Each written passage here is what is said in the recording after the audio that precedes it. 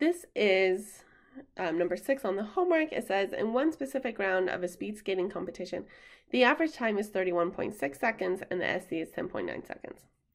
So I like to write down the information it gives me. My average equals 31.6. The standard deviation equals 10.9. Now, assuming that the times follow the normal curve. So we gotta assume it's a normal curve.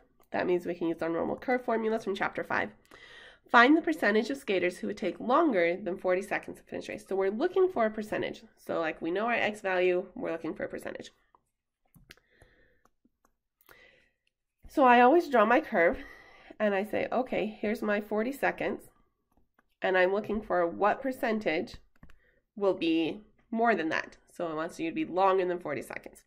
So we're looking for the time to the right, or percentage to the right.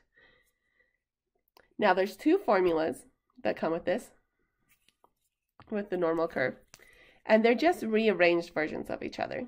It's not really two different formulas, it's just rearranged. Whether you want to rearrange it every time or you want to memorize them both, you can do it either way.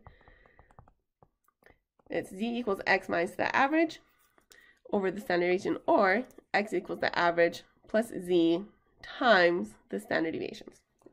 Now you have to ask yourself in this situation, which one are we looking for?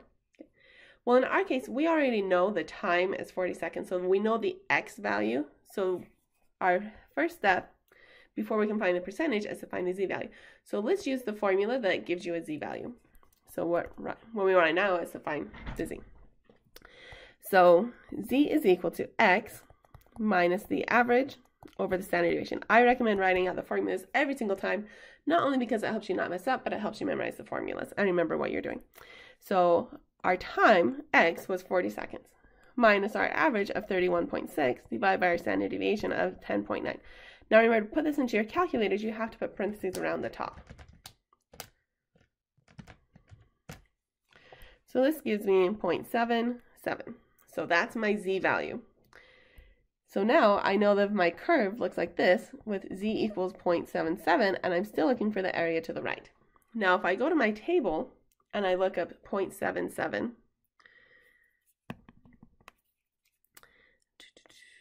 looks like I'm somewhere between this 0.75 and 0.80. Sorry. It looks like my closest value would be this 0.75 for z. So the area to the left is going to be 77.34%.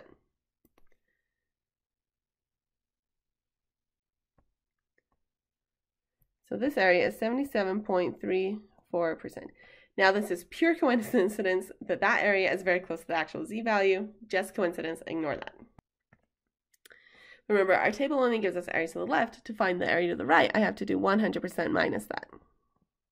So 100% minus 77.34% gives me 22.66%. So about 22.66% of skaters take longer than 40 seconds, which in a race is actually a bad thing.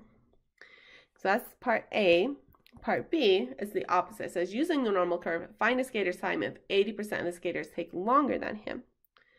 So that means now we know that this area to the right is 80%, which now that I drew that, I think, oh wait, that's probably not very much a scale. I want 80% to the right. So 80% to the right. And I want to figure out what time is going to have 80% to the right. The first step to do that is always to find your z value. So the z value is your intermediate step between percentages, and your actual x values, your actual times. But I can't use a normal table for area to the right. So I'll think, what is 100% minus 80%? That should give me 20% to the left. So I'm going to go to my normal table and I'm going to look up 20% area to the left. So the areas in the second columns, I'm looking for 20%. It looks like the closest one here is this 19.77 for an area. So I'm going to say z equals negative 0.85. So z equals negative 0.85. So now I know a z value, but I'm trying to get back to x, my actual time. So if I know z and I'm trying to get back to x, I want to use the second formula here. So we'll say x is equal to my average plus z times my standard deviation. So my average was